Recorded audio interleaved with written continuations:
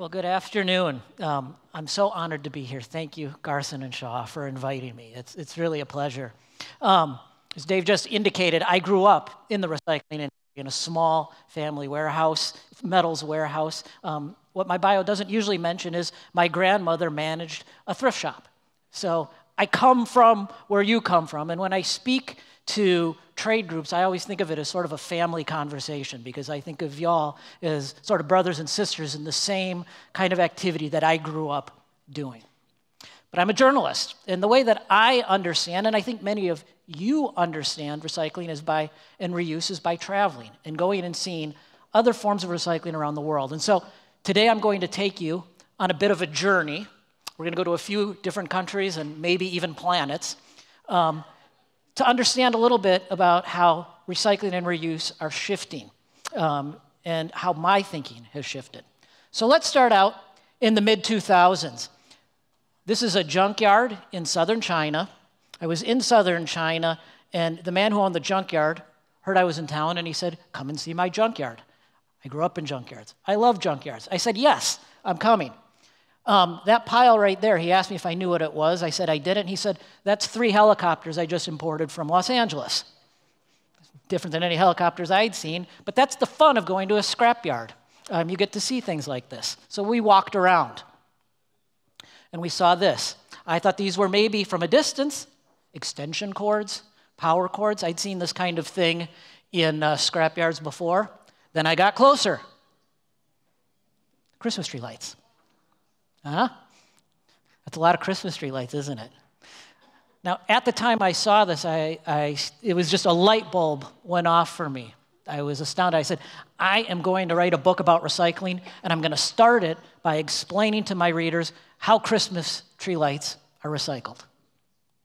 Easier said than done. Joe, the owner of the plant, said, no, we got to go to dinner. So he wouldn't take me to where it was done. But I made it a goal to figure it out. And so at the time I was living in Shanghai, and I called this gentleman. His name is Johnson Zheng. He is a scrap metal trader, and at the time he was based in Vancouver. And Johnson's job was to drive around the United States going scrapyard to scrapyard to scrapyard to scrapyard to scrapyard, buying wire.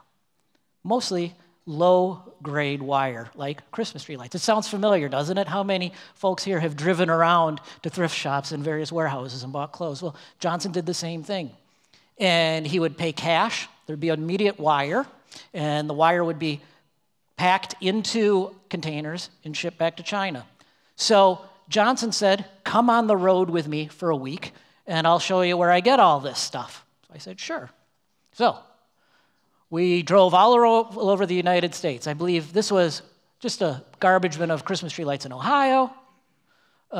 These were, I believe, in Indiana, North Carolina. That's nothing.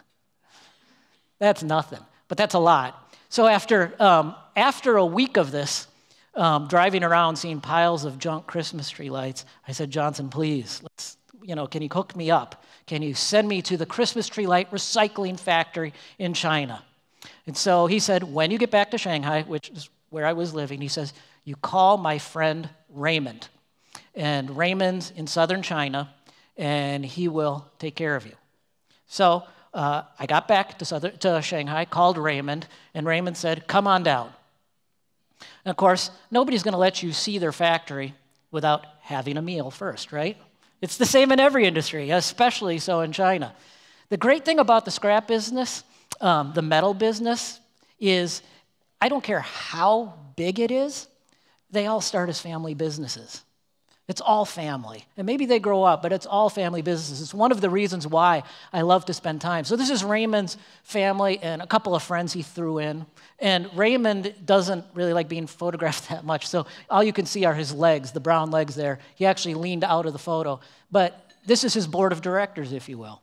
And they were doing very well at the time this photo was taken. This photo was taken in 2011. Now I'm not going to show you many charts today, but this photo shows you the history of U.S. exports of scrap, paper, metals, plastics, textiles of all kinds to China up to 2015. Now look where it peaks. That's right about the time the media started figuring out all these recyclables were going to China. As usual, when it comes to recycling and resale, the media's a little late to the story, aren't they?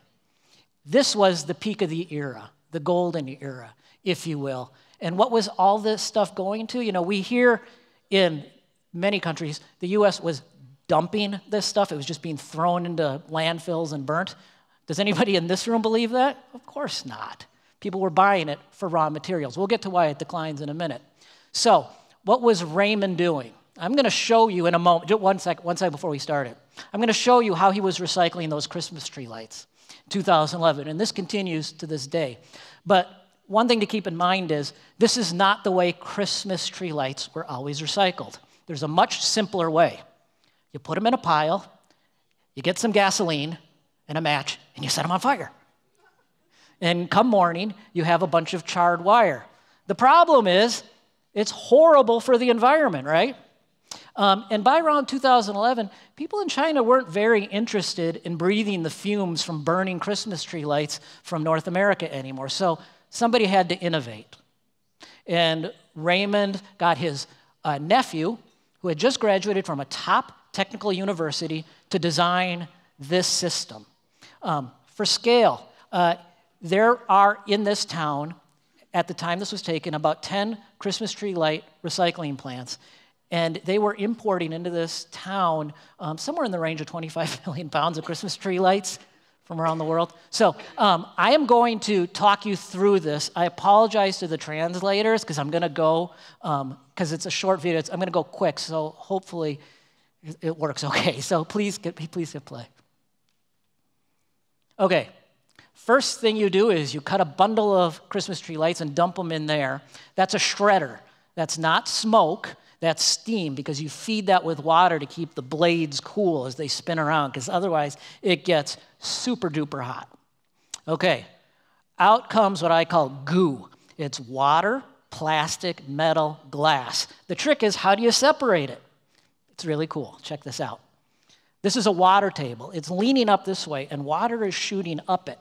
The light stuff, the plastic, the glass, goes off one side. The heavy stuff hangs out down there. It took a month to get this thing calibrated, and you can see the clean copper, mostly clean copper and brass, pouring off here. The question I always get is, what happens to the water? Does it go back into the river next door? No. It just circulates through the system. They just take a pipe, bring it into the system until it evaporates, and you're going to see in just a moment what this looks like. The camera goes down. How great is that? Sure beats setting it on fire, yeah? And you can get here's a better look at another one in the same town. It's essentially panning for gold, the idea of using specific gravities.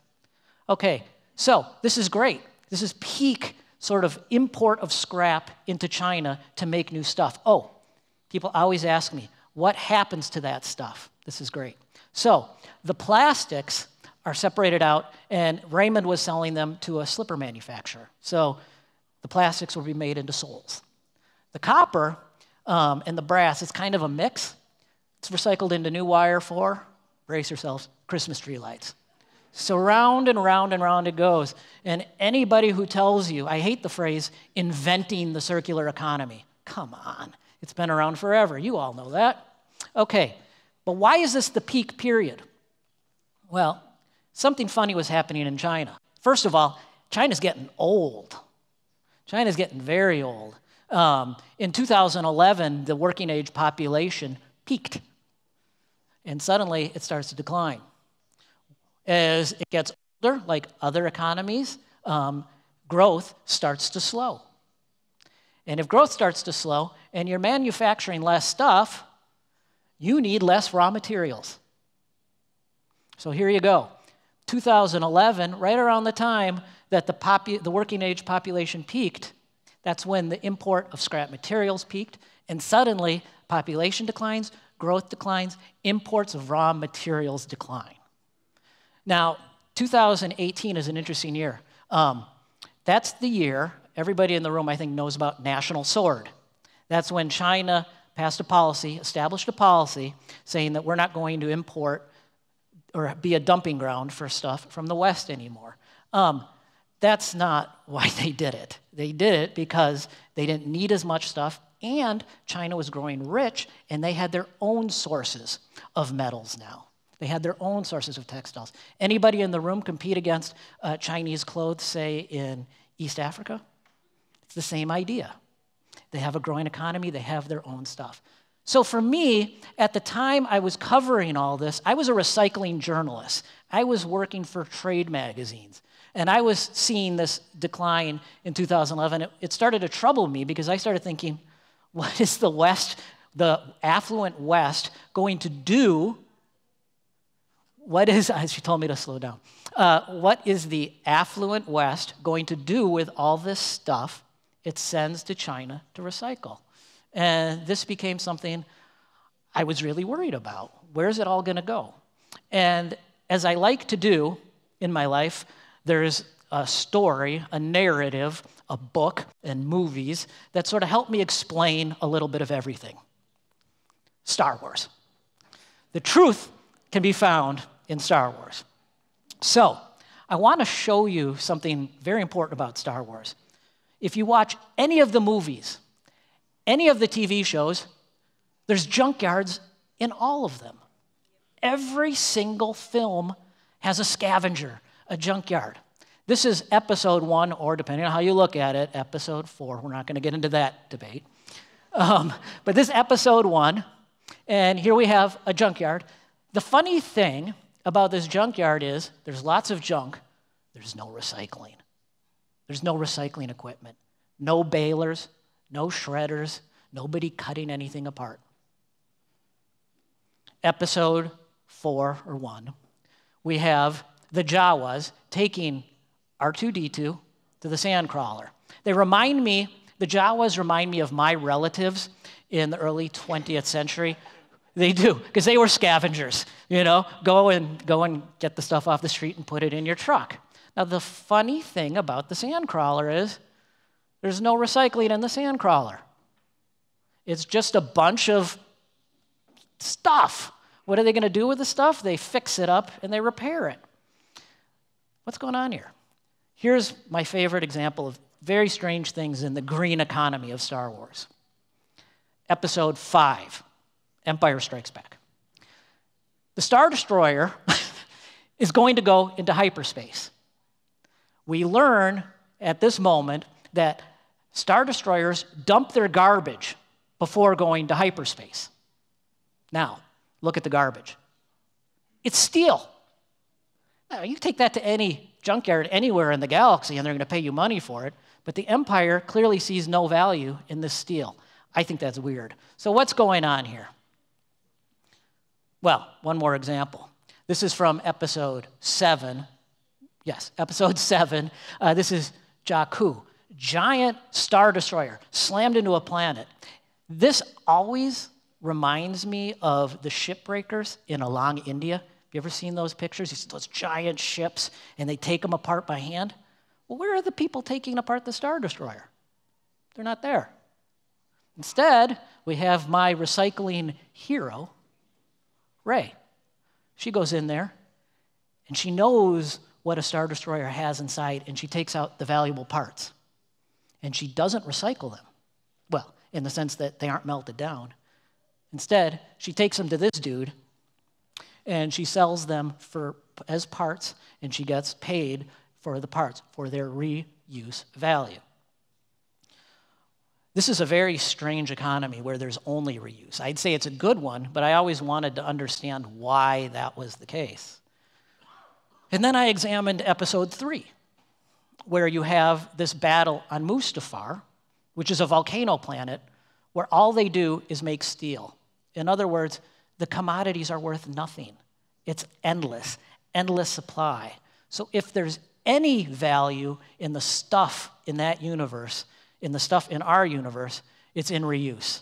And that's why you see everybody in the Star Wars universe learning to repair, learning to put things back together. It's a reuse economy. It's not a recycling economy. And to me, that's very exciting. And here we have Ray, who grew up a scavenger on Jakku, and yet she somehow knows how to fix a very complicated spaceship because it's a reuse economy. Going back to planet Earth. All right. This is my friend, Robin Ingenthron. This is a picture taken of him right around 2006, he believes it is. Robin, I want you to close your eyes for a moment. I'm going to say 2 words, okay? Or you don't have to, but I'm going to say 2 words. I just want you to see what pops into your mind. China, e-waste. What do you see? Fires, environmental devastation, right? Okay. This is Robin with CRTs, old computer monitors, cathode ray tubes. He's going to ship these to China. Now, if you told people then and now that Robin was going to ship computer monitors to China, they see those pyres, funeral pyres of electronics.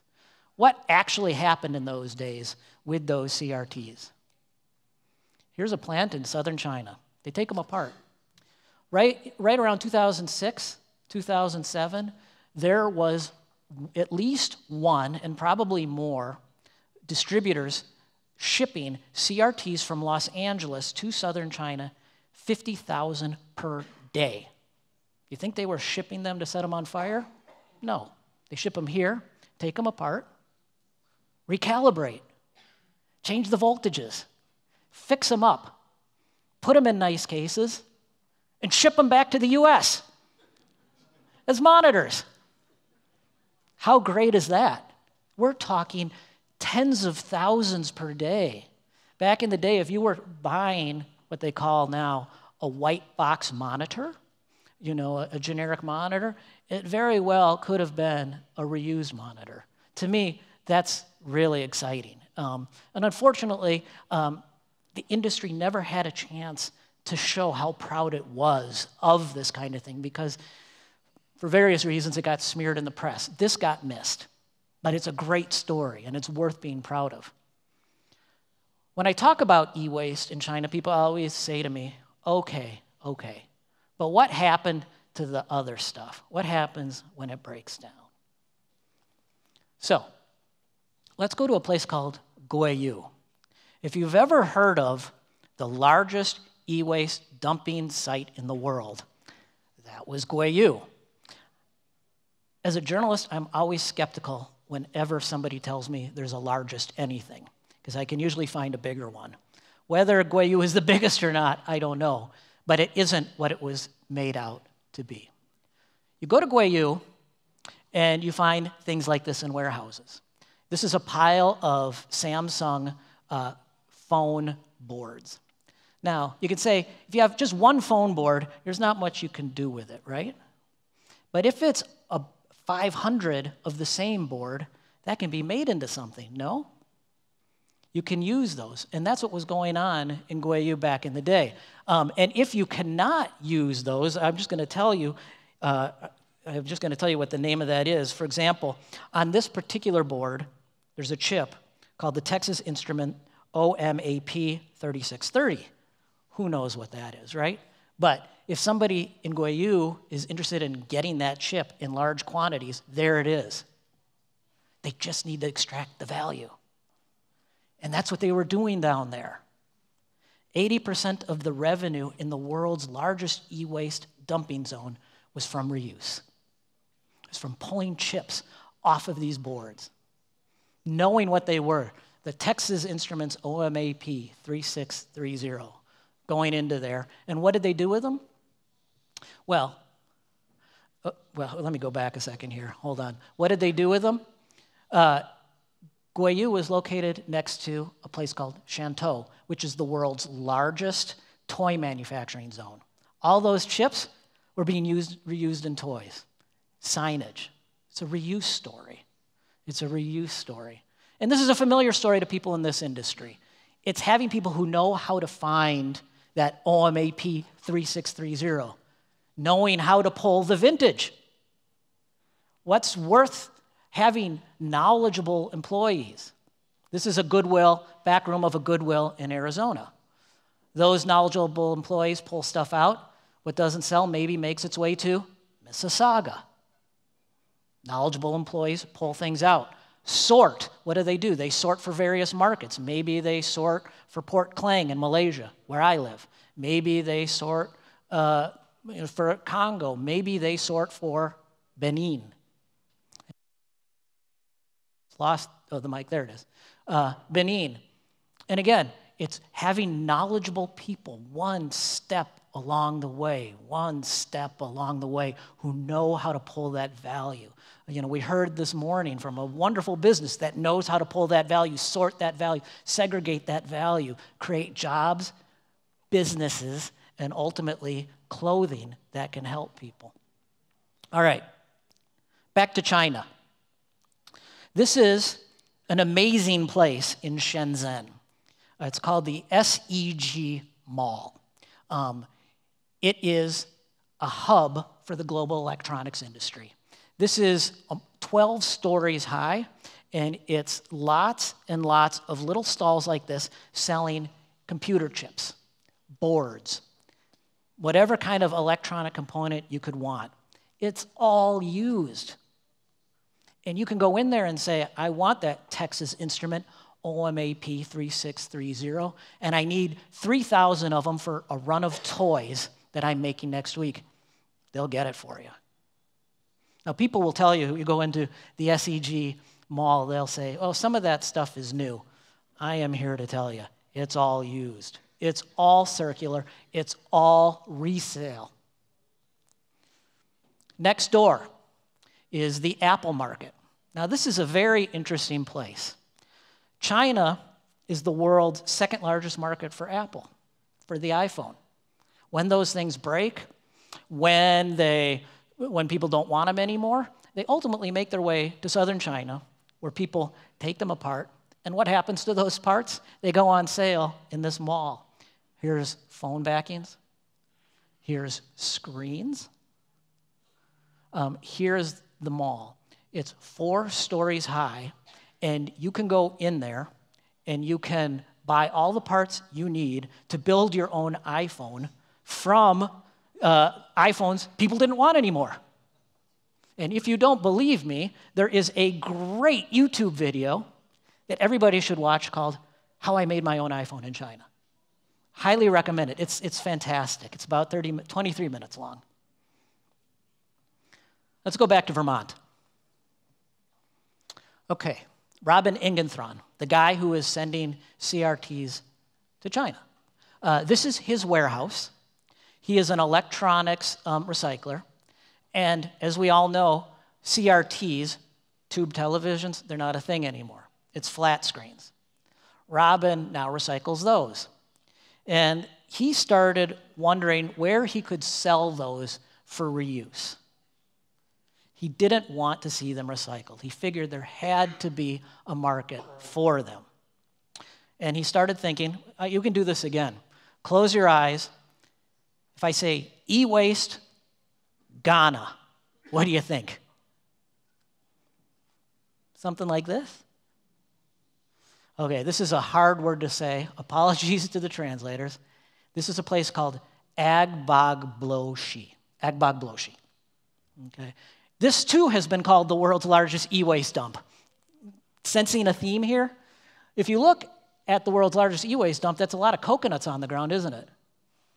It's not the world's largest e-waste dump. It's a local dumping site, but it's very easy for journalists to visit. It's easy to go to Ghana, land at the airport, take a plane, see a few pieces of burning wire, and say, aha, this is what's happening to all our electronics. But that is not what's happened to our electronics in Ghana. All right, that's Robin on the left. I talked to Robin yesterday. He said I can use the photo, but I have to tell you he's lost 60 pounds since the photo was taken.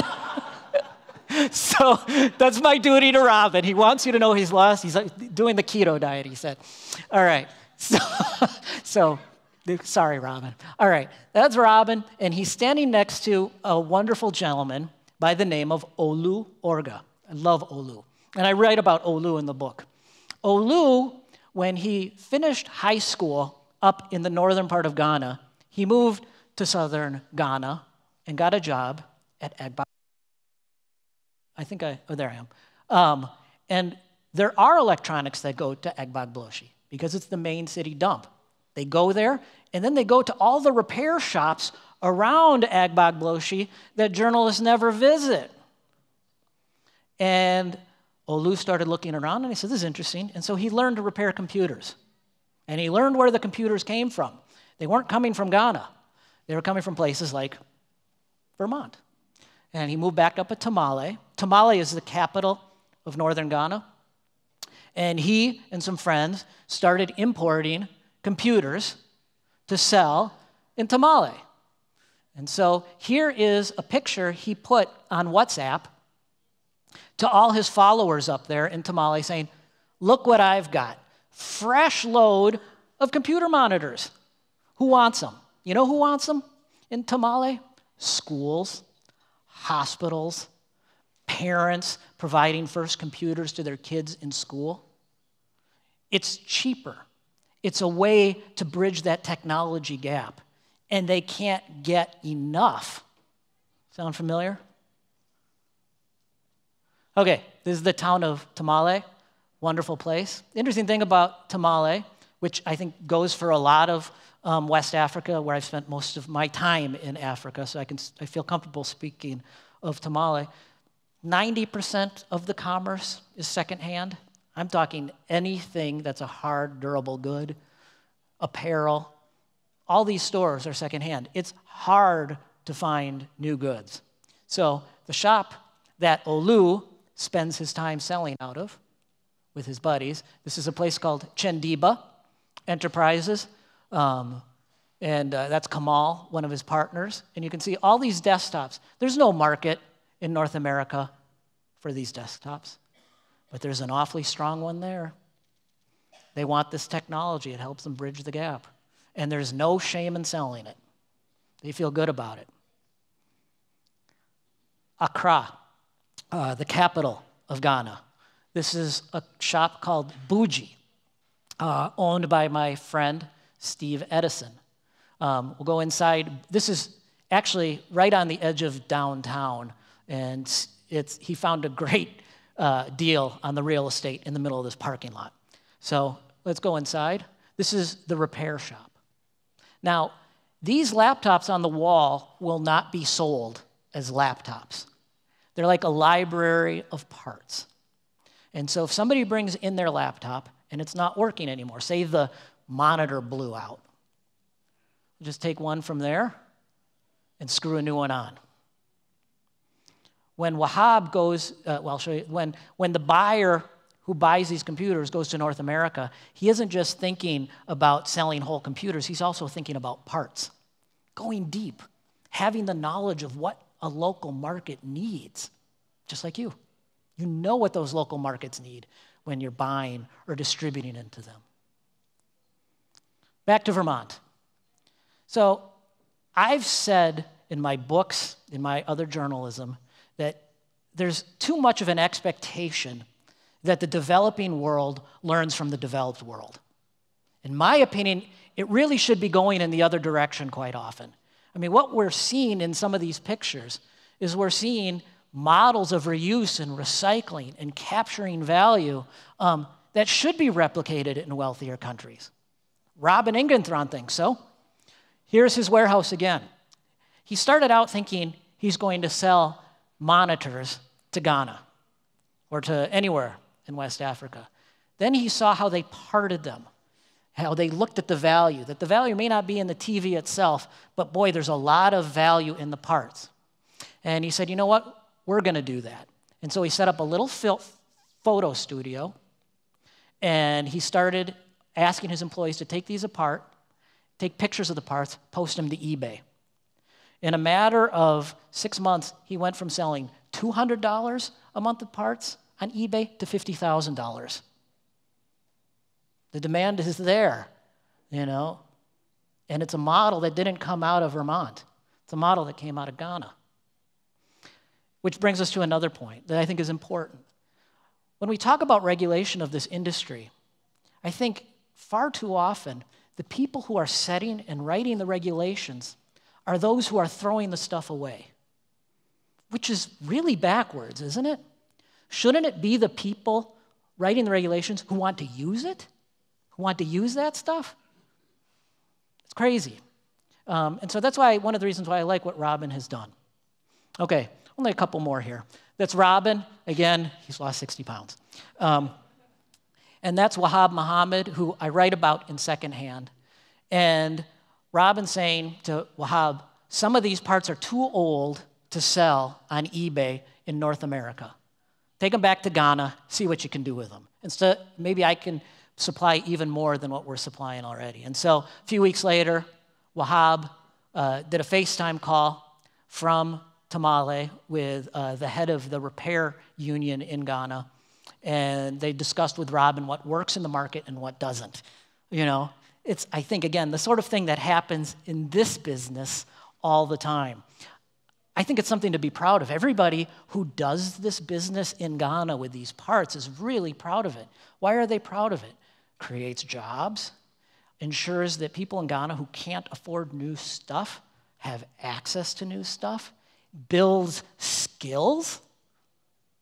It's a wonderful story. And it raises the image of the industry. Back to your industry. Worn wear. This is Patagonia's used clothing site. It's, you know, if you go to Patagonia these days, you can try and buy something new, or they'll have a button on their site that says you can buy used too. I know many of my friends in the secondhand clothing industry aren't thrilled about this. I am thrilled about this because, again, it's the same sort of thing. Patagonia, this very high-end brand, is coming to North America and saying secondhand is high-end too. They're enhancing the value. And I think that's good for everybody. Maybe some of this stuff isn't going into your supply chain, but the overall value of the industry rises up as companies like Patagonia recognize that there's some value here and there's something cool about it. And cool matters in fashion, no? ThreadUp, I'm sure we've all seen this, but I think what's been interesting to me, and I've sensed it in North America since I've been spending more time here since COVID, is that Gen Z, that young cohort, that young generation, they are now from sort of mid-90s to the mid-2010s. They like secondhand in a way that my generation didn't in North America. 82% consider resale before purchasing something. That is extraordinary. That is such good news for this industry. And it's the sort of thing that if harnessed well, if you can tell young people in North America that resale is good, if you have young people in North America and Europe who think resale is good, it becomes potentially a great story about resale elsewhere. The stigma of export, I think, erodes. And I think that's very positive. I live part of the year in Malaysia, and I know it's not just rich kids in North America who feel this way. I'm struck by young Malaysians, young Chinese. I lived in China for 12 years, how they are embracing this outlook as well as they move up into the middle class. So I think it's a good story.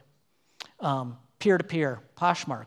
We heard today, just a couple hours ago, how we have a company in Central America going to sell clothes, used clothes back to Americans. If you go on Poshmark and you look up Malaysia, and unfortunately this was the wrong slide, I realized that about 10 minutes before I went on, there are Malaysian secondhand sellers who are now picking through clothes in Port Klang, finding stuff that Americans want and selling it on Poshmark. It's reversing.